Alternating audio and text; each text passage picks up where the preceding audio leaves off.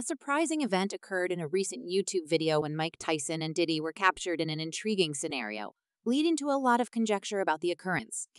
Has sparked speculation that Diddy may have sent Mike Tyson a very personal invitation, piqued viewers' curiosity, and adding to the mystery are revealing revelations that Diddy allegedly used his ex-girlfriend Cassie to lure actors. However, for the time being, this could be an intriguing tea because, despite their long-standing friendship, the recent video revealed a connection that seemed different from their typical friendship, with Diddy acting uncomfortable around Tyson. Fans theorize that Tyson may have profited from the many rumors surrounding Diddy, adding an intriguing layer to their dynamic. With you, though, he was chill, good, awesome, and awesome.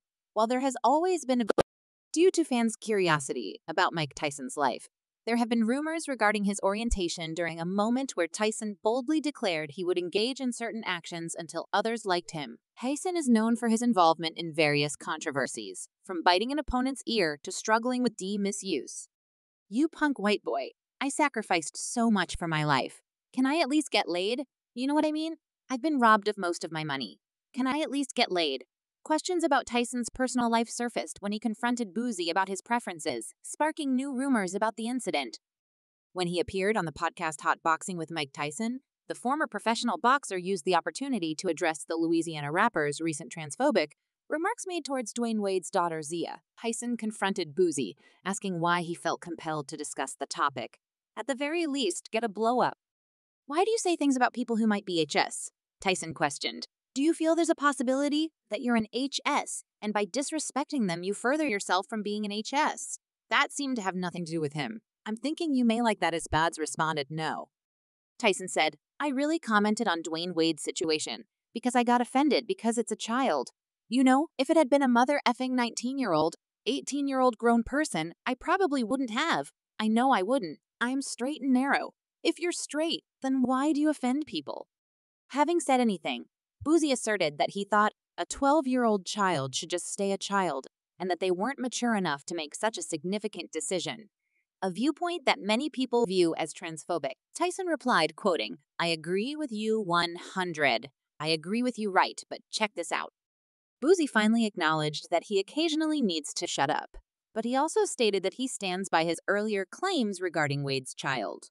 Reactions to Tyson's defense of Boosie were divided, with some seeing it as a justified response on behalf of Boosie's controversial remarks about Zaya, the transgender daughter of Dwyane Wade, drew significant criticism for being widely condemned as transphobic. The Wade family openly expressed their support for Zaya's transition, but some felt personally attacked by them. On the other hand, others contended that Tyson might have been defending a minority group against Boosie's perceived transphobic remarks. But Zaya took to Instagram, begging Dwyane Wade to stop Zaya from quoting him as a girl. At the time, Wade remarked in a video, bro, for real, if he's going to be homosexual, let him be gay, but don't chop his D off, bro. Don't dress him as a woman dog. Boosie's recent disparaging remarks towards Zaya Wade were just the most recent in a string of hateful remarks he has made against the 12-year-old. Despite the fact that he hasn't reached his peak yet and hasn't made his final decisions, don't cut his thing off, Dwyane Wade.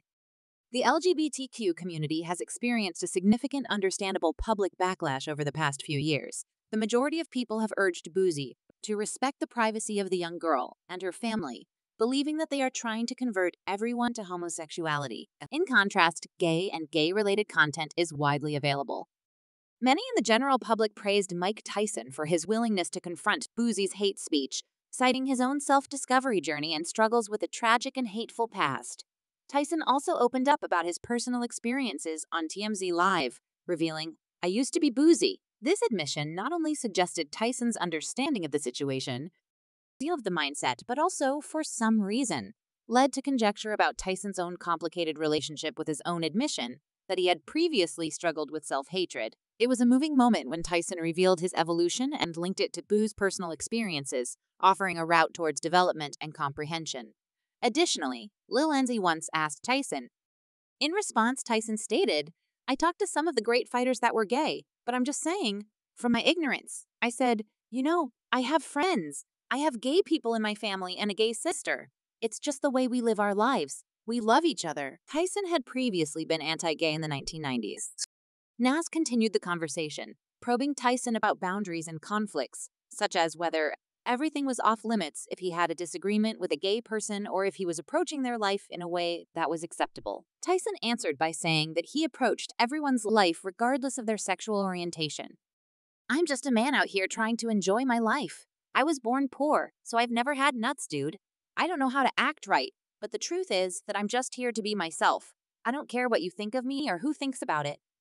Though it could be interpreted as Tyson wanting to make sure Diddy received more screen time, the recent Profit Muscles video has only fueled rumors that Tyson could be gay or something similar. I am, however, not sure why this became fodder for public speculation, leading to rumors that Tyson could be gay or something similar.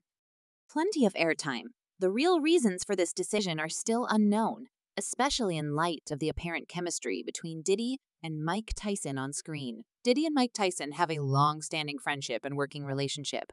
They appeared to be enjoying their time together on the show, despite rumors of a close relationship between them. Naturally, rumors of Diddy and Mike's romantic relationship had to spread online, raising concerns about Diddy's orientation and raising the possibility that he may also be a member of the LGBT community. Notably, rapper 50 Cent, who is well known for his ongoing feud with Diddy, has been one of the voices asserting that Diddy is a member of the LGBT community, is a part of their tumultuous past, and 50 Cent has not shied away from calling Diddy, quote, "day," even as recently as 2018. In an interview with The Breakfast Club on social media, influencer, author, and winemaker Josh Ostrovsky, also known as the Fat Jew, reportedly related a terrifying story about Diddy and his US-based pals. Josh is well known for his several ventures, but it appears that social media hasn't always been a good place for him. A lot of people felt one way, and a lot of people felt the other way. I felt like I was put in the middle, in the face of.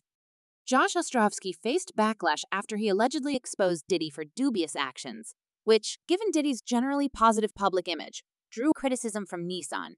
The incident happened at a party held on Star Island in Miami, which is the same location as P. Diddy's private residence. The problem was, and I was like, the internet is for yelling and mansion, supposedly present together with a well-known house producer acting as the celebration's DJ.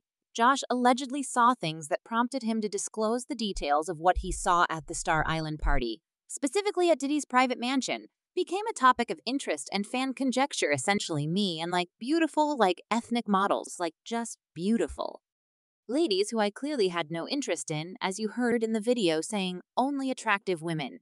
It's my man is telling me that, every third person is an executive with high-end, behind-the-scenes guys that I don't recognize.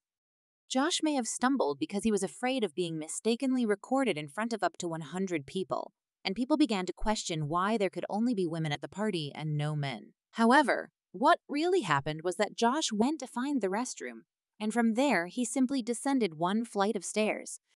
Ascending a flight of stairs and discovering himself deep within the winding passageways of the mansion room. It doesn't have a bathroom, which is odd because every room in a dungeon should have one. I open a door, and there are several men in that room. Josh started to believe that maybe Diddy was putting on a show to invite attractive women since he couldn't find any bathrooms, and there were males lying in the rooms. If two individuals lie like they're spooning, they must be a pair or performing some sort of act. Josh did not sit back silently and actually claimed that Diddy's after parties, and parties are no less than anxiety, because when you leave those parties, the scenes, quote, haunt you for your life. He said pretty much everything I've got a plethora of. Josh claimed that no one could find what was actually happening behind that pool packed with women. At this point, aren't we all suffering from extreme anxiety? The experiences we have, like driving around in a convertible with a llama in New York, are what people wish they could do. A rapper recently talked about his encounter with Diddy, saying that after spending a fun evening at his house, they went to a club. He claims Diddy brought him to a homosexual bar, which may not seem strange to most people, but he claims the exhibit makes him feel uncomfortable. He didn't think much about it until he noticed something in the room that made him feel uneasy, at which point we, went to the house. Afterwards, he asked us to his house because you wanted to go to the club, which is good. In addition, this display alluded to his awful experience with Diddy, where he was hauled in and said things like, "You know what I'm saying?" What do you mean? That's the devil. The devil has a nice mouth, I thought. Diddy even had the guts to ask his victim about the girls and then show them the actual show that usually occurs at his parties. He even related a strange story about. I was like, what does that mean, that me conf? So then I go back in the house.